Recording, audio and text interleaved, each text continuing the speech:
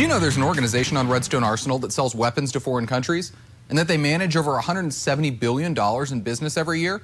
The organization I'm talking about is the U.S. Army Security Assistance Command, or USASAC. While their 2016 sales were a record $14.8 billion, the unit's commander is more concerned with the effects of that money.